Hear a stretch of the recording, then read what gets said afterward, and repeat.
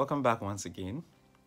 So today I'm just going to be talking about a couple of things and whether it's worth it to study in China, to study medicine in China actually. So based on my experience, this is what I would like to say. I think if you're going to study medicine in China, make sure you study in an English medium. I've not experienced the Chinese medium, but from what I've heard from a couple of friends, I don't want to believe it's something I would like to try. Because first of all, studying medicine is already stressful. In fact, studying medicine in English is already stressful. And now, when you're studying in Chinese medium, your classes are going to be in Chinese. Your exams are going to be in Chinese, so you're going to be writing in Chinese. For those of you who have studied Chinese, you know that Chinese is difficult. It's the way you speak is different from the way you write.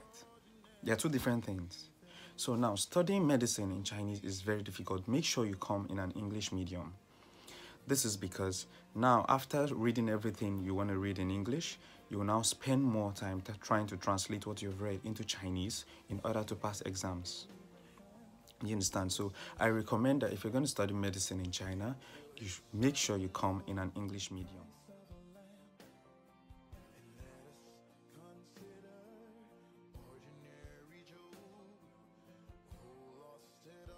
Their English is not great as well, but that's not really a problem. The thing is, when you start listening to them, their English sound funny, but over time you get comfortable and it's no longer a problem for you anymore. There's 4 stages. The first stage is immune suppressive stage. Then immune clearing stage. And then maybe he enter into a very relative stable stage, and then maybe reactive may happen again. So during the 4 stages, you know that which one belongs to the best time for treatment, especially for those interfering treatments. Immune clearing, the second part. You can be able to understand what they say and what they mean, then that's not really a problem, I guess. Now, there's another thing I've noticed about medical students in China. Most people prefer to study on their own, and people really get stuff while studying on their own. Now, I'm not going to say everyone is like this. And my housemate, for example, he gets everything he wants to get in class.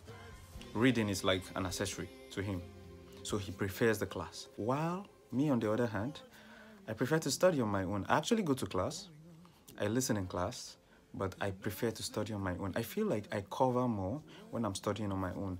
Okay, I don't want to say this is not good, but sometimes I actually miss class just to study on my own because I feel I could cover more and maybe meet up with the class if I decide to study on my own.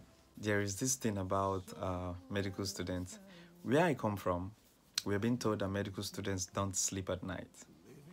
They have to be awake at night reading their books with their legs in a bucket of water and all those things.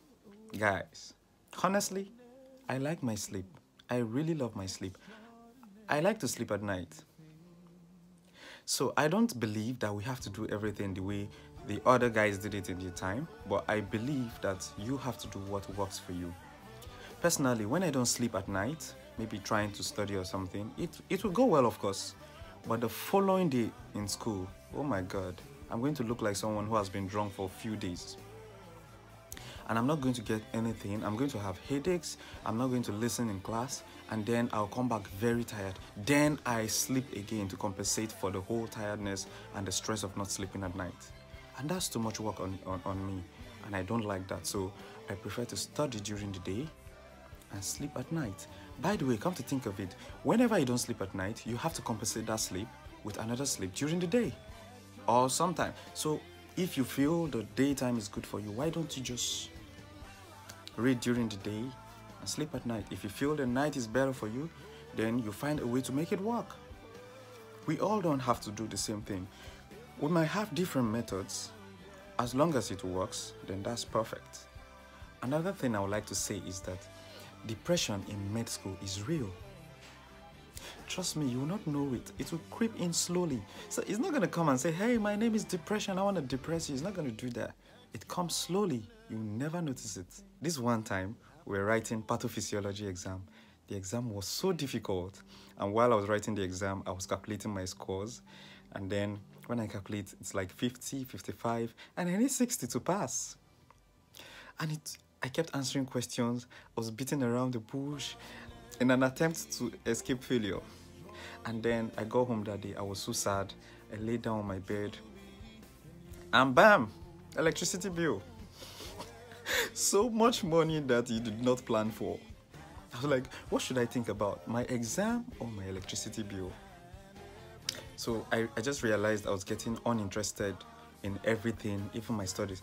Now, considering the fact that I had another exam 3 or 4 days later, I just switched off. I told myself, no, I can't do this. Now, I took that whole day. I went out, I bought something, sat down there, came back, and I watched movie the whole night, and I slept. Then the next day, reality dawned on me. I was like, oh, I have another exam. And then I started reading again. But I recommend that as a medical student, see, these things are stressful sometimes. The little amount of time you have to have fun, please, don't take it for granted. Just go and have fun. See, there are so many things I didn't used to do before that now I do. Before, I don't go to parties, but now I just go there, hang out with friends, we chat, we play game. Boys and FIFA. I didn't know how to play game, but look at me now, playing FIFA. I go to cinema, I go to the park, I do a lot of things just to have fun. And then if I really want to go out at it, then I call my friends, most of my friends that are musicians, and then we just go play some music, enjoy. See, sometimes you need a time out. Don't think because you have to be serious, you take the whole of your life serious, and then you burn out. You need to have a social life. Seriously, you really need to have a social life outside medicine. You might think you don't need it, that's fine. But trust me, I think a lot of people do. You don't want to be caught up in medicine and then you have a serious burnout and then you can't find yourself. And I also think you need to have friends outside of your normal environment. Most of my friends are medical, in fact 95% of my friends are medical students. The other side of people who are not medical students, I met them in church. That's not good. Sometimes you need to hear jokes that are not medical inclined. You need to hear other jokes. The other guys are funny too. And I think what has helped me is that my friends are a mixture of different kind of people. Trust me, there's no dull moment. No, sometimes there are dull moments, but there's hardly a dull moment. So you need to make a balance, strike a balance, study hard. So I realize I've been talking for quite a long time now, so I'm going to stop this video.